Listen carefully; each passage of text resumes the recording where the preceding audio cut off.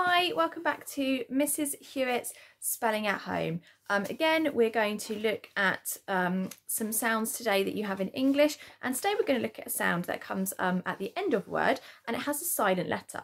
And sometimes this can confuse you when you're spelling because you don't remember it, but also when you're reading it might be a bit confusing. So I'm going to show you two sounds. I want you to sound them out at home now. So we've got this one. Remember that is mm. It's not ma because we don't have that sound. It is just comes out your nose, stays in your mouth. And then we have this one, which is with a little puff of air. Okay. Now when these go together, these actually just make Okay. This B is sort of silent. And the reason it appears in words is to do with the history of where those words come from, like maybe from the Latin or from some people that would have invaded England a long time ago and they would have brought their language with them, okay? And some of those spellings are still with us today, but we don't always sound them the same. So we have got words that end with these two letters, an M and a B, but together they only make the sound, okay? Unless they've got something after them, like in number you do say the B because you've got the after it, okay?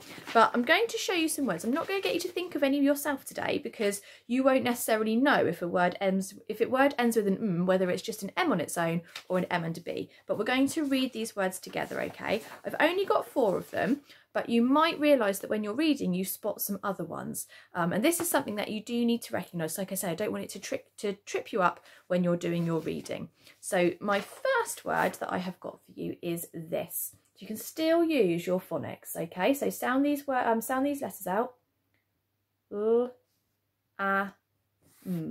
Lamb. Okay, so that is a lamb. Remember, a lamb is like a baby sheep. Okay, so actually, really, we're sounding that, aren't we? Lamb. But the word has a B on the end. So if you're reading the word lamb and you see it in a book and you say, oh, lamb, why have we got a B on the end? Okay, it's because it's a silent letter. In English, we do have some of those silent letters. So it is lamb. Say it all together. Lamb. Well done.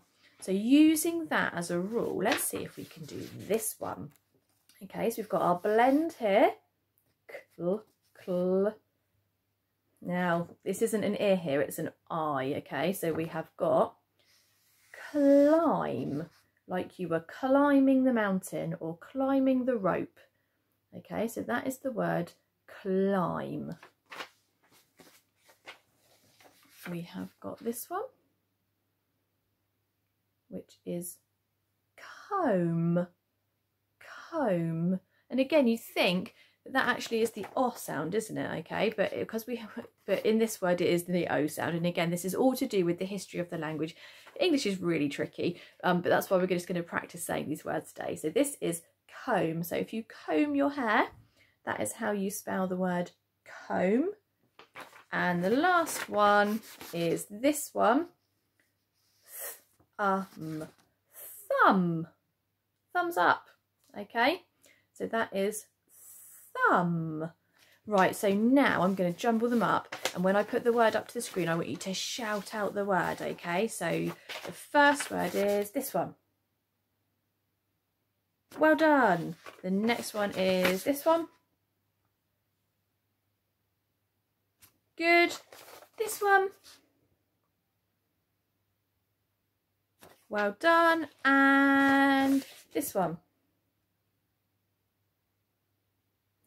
Well done. There are 4 of the words that end in that MB, but the biggest thing to remember there is that B is silent. So if you come across any of those words in your reading, this is more for reading than spelling really, you can remember not to say that B sound.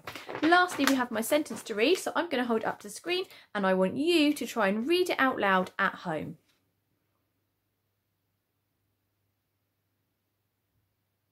Okay, let's do it all together.